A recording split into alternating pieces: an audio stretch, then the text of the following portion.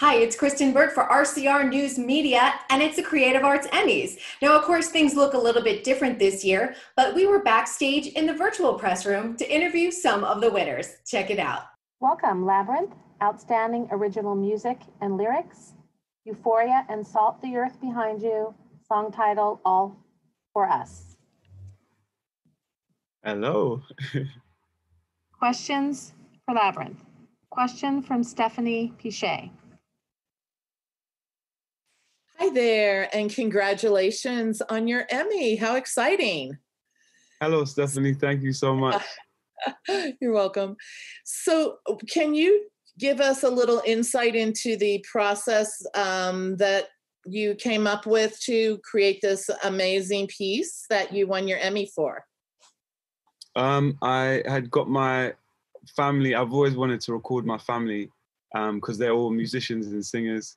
And my granddad is a reverend, and yeah, they're just the best singers in the world for me anyway. So I wanted to get them on a record.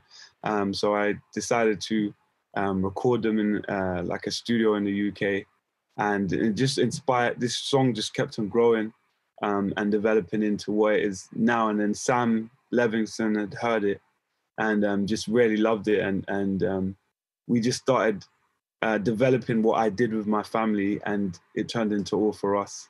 And it was one of the best experiences, like in terms of creating music for me, that I've had for a while. Question from David Stamper. Hi, Labrinth. Congratulations from a fellow English person here. I'm with the Television Academy. Two questions. One, where are you coming to us from? Are you here in America or in England at the moment? And secondly, is this, now that you've broken into this area in such a sort of spectacular fashion with an Emmy, do you see yourself doing more in this genre and moving away from like pop singles, or what do you see? Well, yeah, I'm in London, so it's 1 a.m. right now, which is not too bad. I work late, so this is fine for me. This is like the middle of the day for me. But yeah. I've always wanted to score music, and I used to do it when I was a kid, like just for fun. I used to like kind of screen grab like different movies, and I would make my own scores to them. And so yeah, I definitely want to do more of this. I've done actually, like as an artist, like I've done quite a lot, but just not in terms of like UK radio. Like I've streamed quite a lot with my band LSD. We've done like 1 billion streams.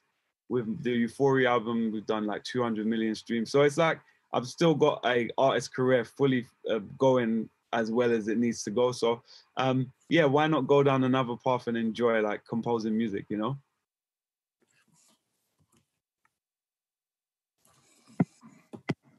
Thank you, Labrinth, and congratulations on your Emmy. Thank you so much. Stand by 1 moment. We have one additional. Or liked by anyone. Apologies. We have one additional question from Julissa Bermudez. Okay. Hi, and congratulations on your win and the trajectory of where your career is going now. So exciting. I'm Julissa on behalf of Central Ave. I just wanted to ask you, Euphoria, I mean, huge show, Gen Z generation. I wanted to ask you, do you think that this generation is prone to oversharing personal details on social media? Would you have been allowed to watch a show like Euphoria growing up, and what impact that would have had maybe on your upbringing? Yeah, I think there were shows like, not necessarily like Euphoria, but that had the same kind of vibe that I saw when I was a kid.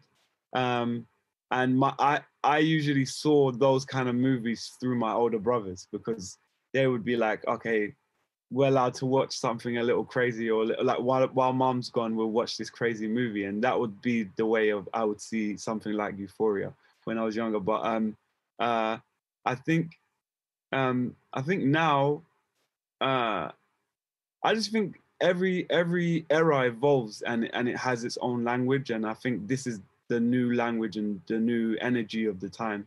So I don't necessarily have like a judgment on it, but I just feel like this is the natural. Thanks for watching. Don't forget to subscribe to this channel, like this video, and in the comments below, let us know who your favorite Primetime Emmy nominee is.